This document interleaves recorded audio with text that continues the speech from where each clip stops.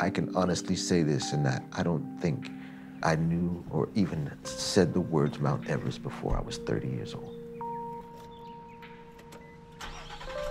You know, rock climbing, I didn't really know what that was, even though I was living right next to it, but it wasn't in my community.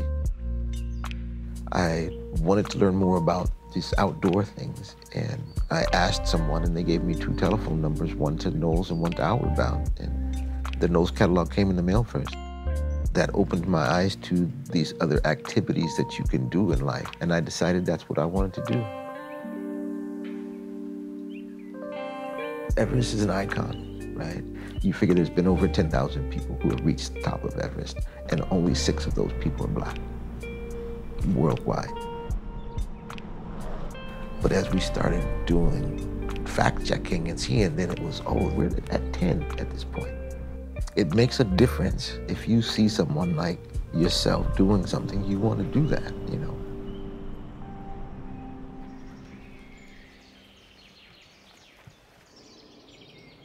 I grew up being different from everybody else, from being the only mixed race, multicultural children on either side of our family. And so this was just one more sort of different and unusual thing that I did. Actually, I wrote an article about Sophia back in 2006. I think about why I was the first. The thing that most of us have in common is the social economic privilege. What's interesting about me is less the fact that I did this than what made it so that I was the person with the interest and also all of that privilege. That's what Black folks don't have. Like, that's why they're not there. My climb isn't as significant to me as this sort of young generation of Black women who are sort of coming up now. When they tell me that they take inspiration from my story, that's what I think is significant. I'm not like creating the change, I'm like a reflection of change that's beginning to happen. Full Circle Expedition goes right back into that full circle about taking, your knowledge and experience and mentoring this next generation. Just having a Black person as the leader of the expedition, that means something to me,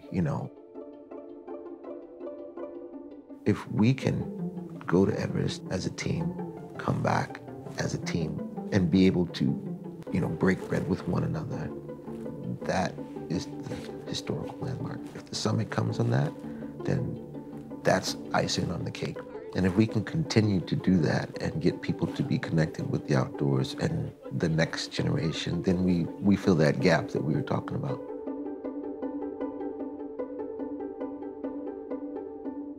Yeah, my name is Philip Henderson. My name is Sophia Danenberg, and in 2006, I became the first Black woman and first Black American to summit Mount Everest.